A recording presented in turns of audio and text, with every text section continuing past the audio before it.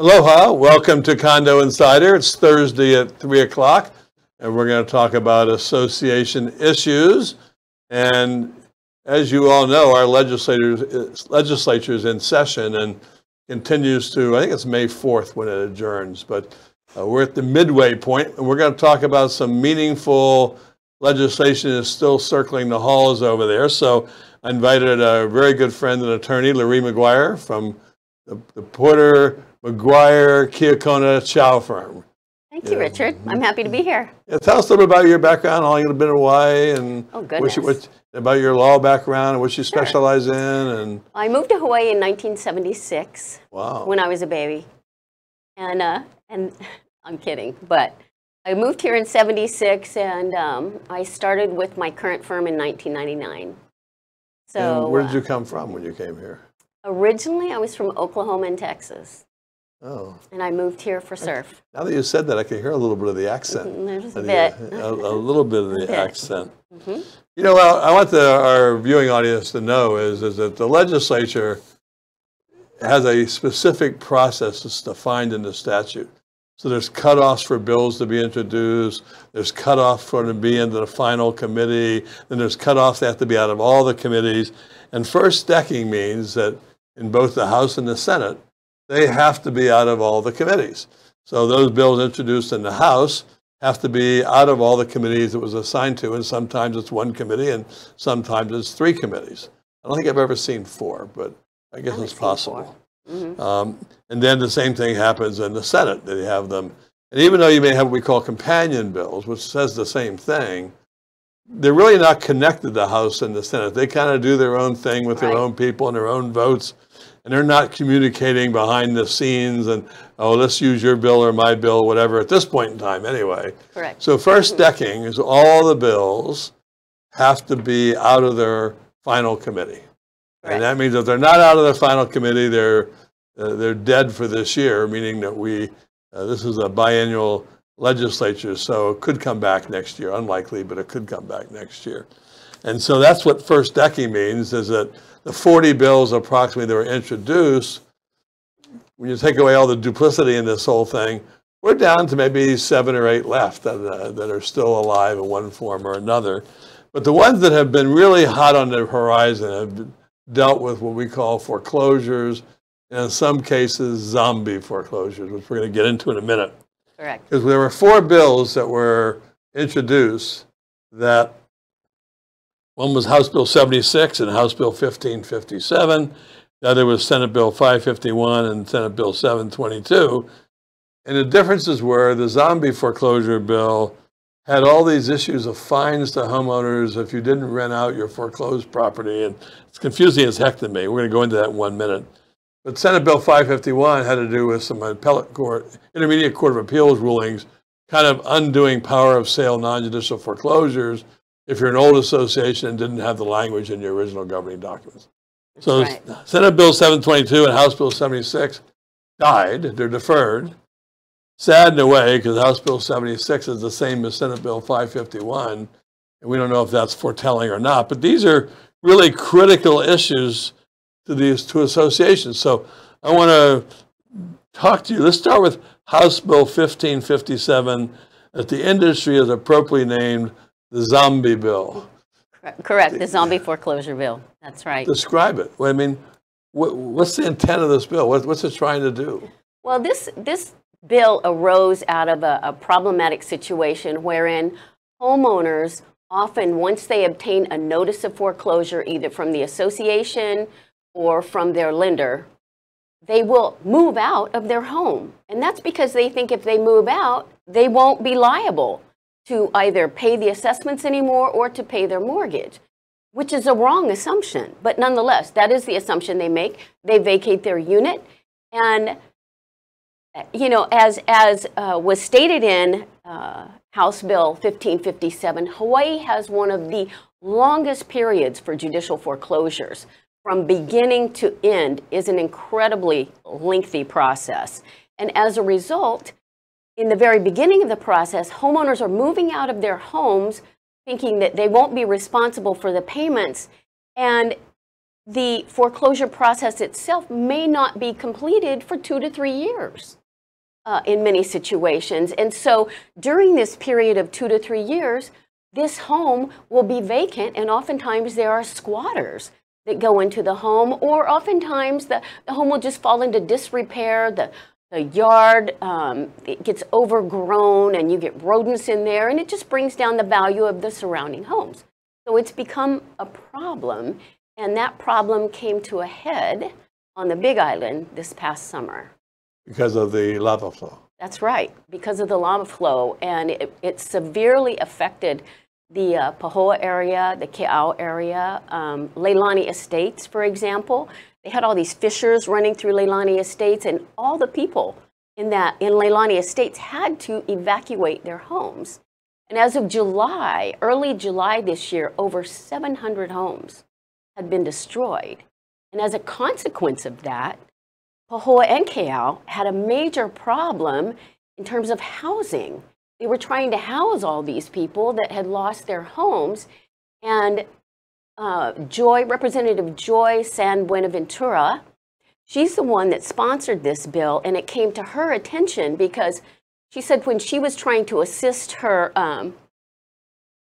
constituents in finding homes, she was coming in contact with brokers, real estate agents, who could not rent to her or to her constituents who were displaced these vacant homes because they were in foreclosure.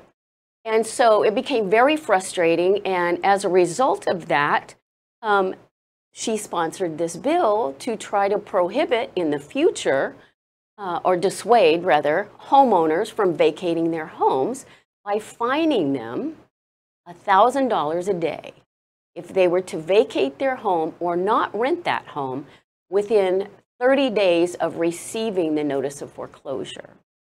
The problem is that liability for that fine would be passed on to the foreclosing entity if the foreclosure was later postponed or canceled, and the liability was further passed on to the purchaser if the sale didn't close within 30 days of the foreclosure sale. So if it was a non-judicial foreclosure, it would be, or not 30 days, I'm sorry, within a set period of time, within the, let's say, the hearing on the motion to confirm sale.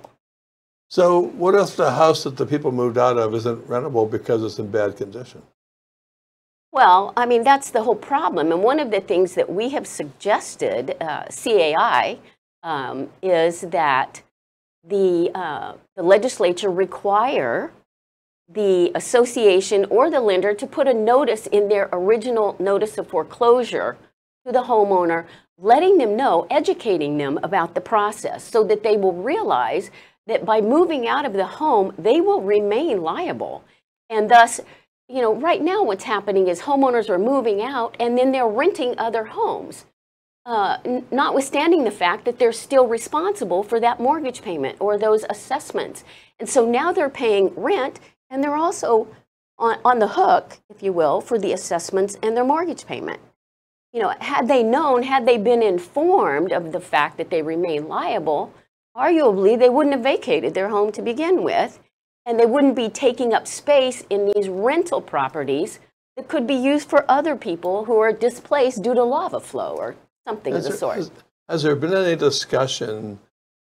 I'm going to assume that the people moving out of these homes are probably delinquent in their mortgage. It's not that they're already paying their mortgage and everything's current. They just decided to move out because it's a bad area, or is there some of that too? Well, you know, actually, I've seen it both ways because we represent condominium associations and homeowner associations, and we will oftentimes have a situation where the owners will stop paying their assessments, but they'll continue to pay their mortgage. Likewise, I've seen the situation where they will stop paying their mortgage and continue paying their assessments. So you see it both ways, and sometimes it's both. So if you have an owner who moves out because, let's say, they're struggling, and we wish the best for everybody who's struggling in life, why do we think they can then pay a $1,000 fine on top of the fact they can't pay their mortgage and the rest of it? Well, in my opinion, they can't, and they won't. They'll file bankruptcy. Or what will happen is that will ultimately get passed on. Because here's one of my concerns, and speaking on behalf of CAI. The foreclosing entity, you know, let's talk about associations. They're not in the business of buying, selling homes. They just want to be able to pay the assessments, right? They have to pay their bills. And so what happens is people will stop paying, and that doesn't resolve the situation. And so, you know, okay, this is so embarrassing to the homeowner, but I have lost my train of thought. It's okay. Well, it's not okay, but I apologize to everybody in the audience. I did. I've lost my train of thought. Well, I guess the questions we were talking about was, I had brought up that it seems that they're moving out, they can't pay the bills. And so is there any real teeth in the fact that you're finding them $1,000 a day? And then what are the lenders going to say? That was my thought. Okay, here we go. Sorry, here we go. So basically what happens is if the homeowner moves out and you want to negotiate with that person to save the home so they don't have to move out. And so in doing that, maybe you want to postpone that sale. Well, if you, the foreclosing entity, are now going to be liable for the fines that that homeowner has been hit with over the last 30 days, 60 days, $1,000 a day is extreme. It's excessive. And we won't even talk about whether or not that's constitutional. But the fact is, no foreclosing entity is going to want to take on that liability. Therefore, in order to negotiate a compromise with the homeowner, they're not going to be willing to postpone the sale, much less cancel the sale, because they don't want to have to pay those fines in order to do that. Likewise, you know, with the purchaser, I think the purchaser, if they want to buy it, they're going to buy it. And if they know they're going to get stuck with having to pay those fines, they will close on time. You think it is constitutional? It seems to me there's a lot of questions about this. No, I honestly, I think it's probably an excessive fine and not constitutional. I think that's a separate issue altogether. But I think if this does become law, that will become a challenge. Well, we're going to take a break in 1 minute, so I'll ask one more question before the break. Okay. You think this is going to work? If it was passed in law, will it work? Will it solve the problem? No, I don't think it will solve the problem. I really think the problem is housing. I think there's a housing shortage in many areas. And I think in terms of solving the vacancy problem, you have to educate the homeowners to let them know that. Because otherwise, they're going to vacate whether they've got to pay a fine or not. If they don't know that they will remain responsible for those assessments or for that mortgage payment, they're going to move out because they think they won't be responsible for it. So in my humble opinion, the way to resolve it is to educate the homeowner with regard to their rights and their liabilities, to dissuade them from vacating the unit. Okay, well, we're going to take a 1 minute break. We've talked about zombie foreclosure bill and the $1,000 fine and all the humdrum about this, which still confuses me, the benefit of this law. And after this break, we're going to then talk about the Intermediate Court of Appeals and regular foreclosures and the humbug we're in there. See you in a minute.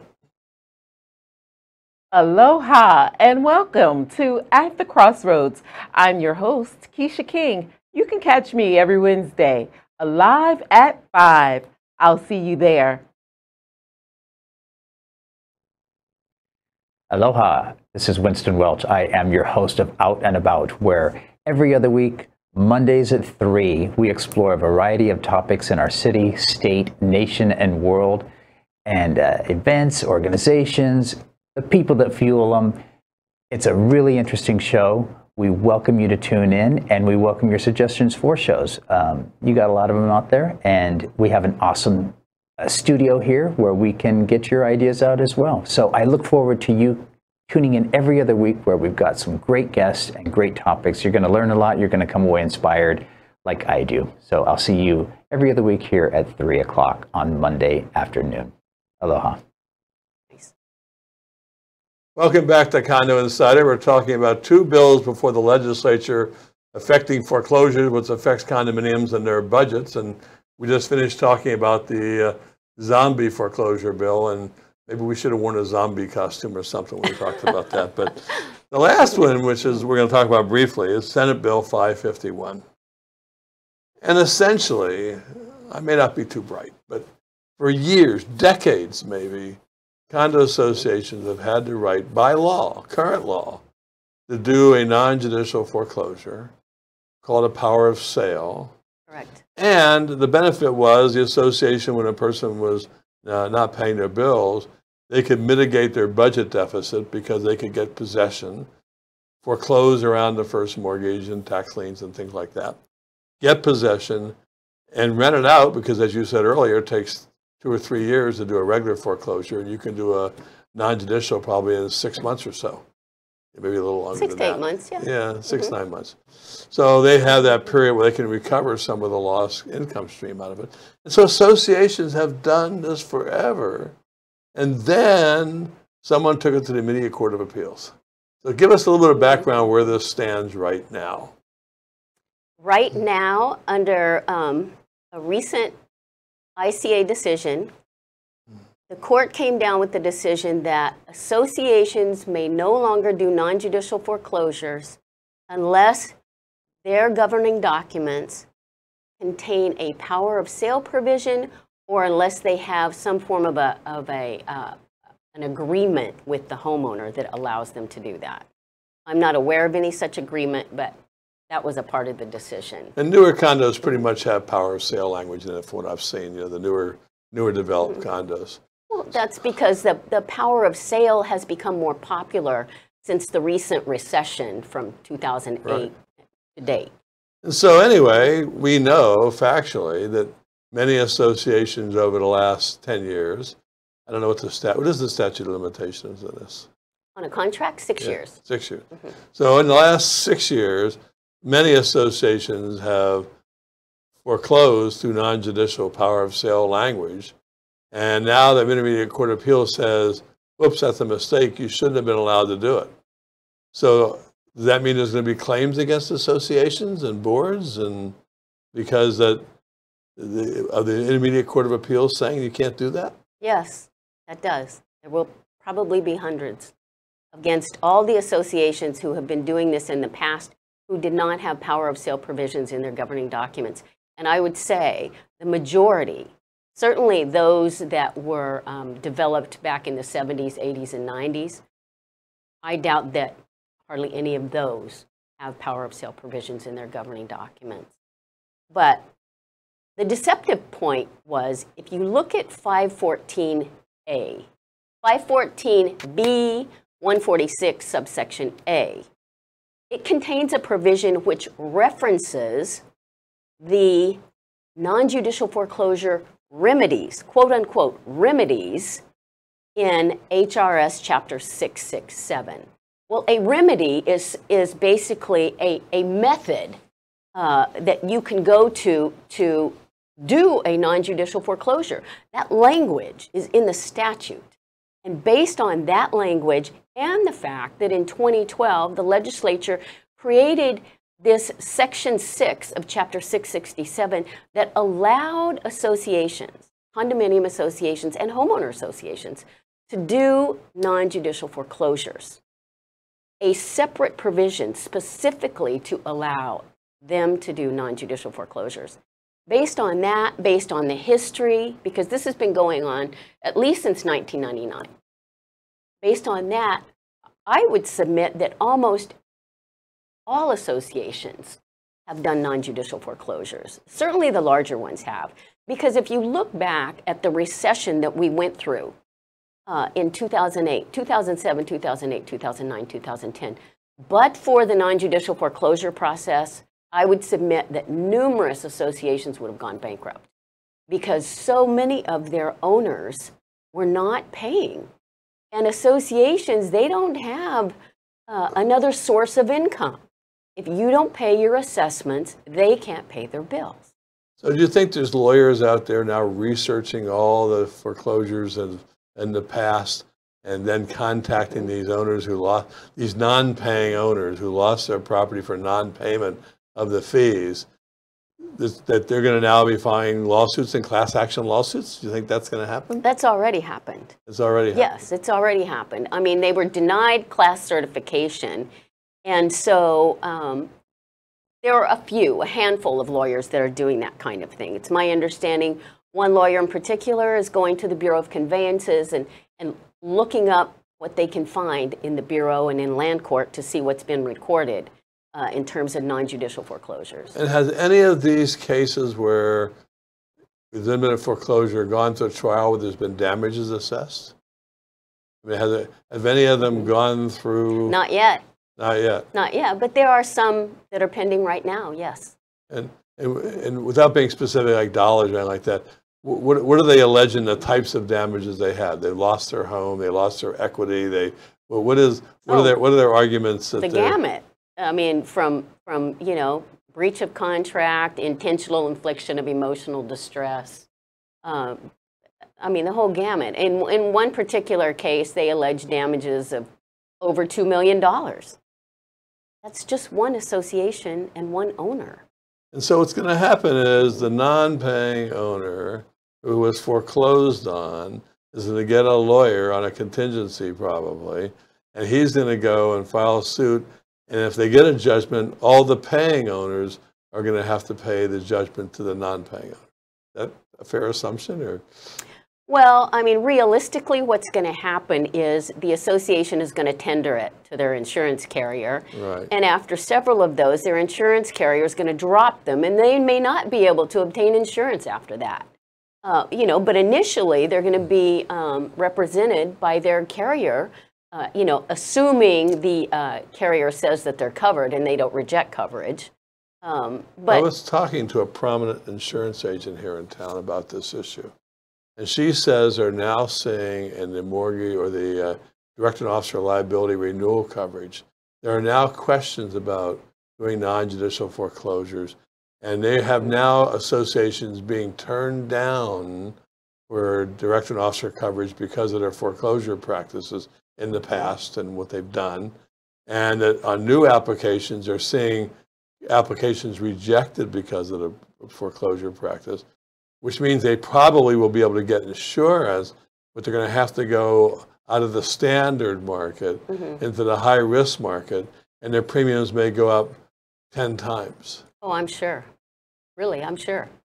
There's not a doubt in my mind. So what does Senate Bill 551 attempt to do? What it attempts to do is clarify the history of non-judicial foreclosures in the state to show that associations have had the ability as a matter of law to do non-judicial foreclosures for decades. And, basically notwithstanding the fact that they don't have a power of sale or non-judicial foreclosure provisions within their governing document. Now, I know this has been the ICA, Intermediate Court of Appeals, decision. Has this ever been filed to the state Supreme Court? Or? In the recent Sakal case, the association did file an application for writ of cert to the Supreme Court, and the Supreme Court turned it down. I will tell you, though, that case dealt with 514A, which has now been repealed.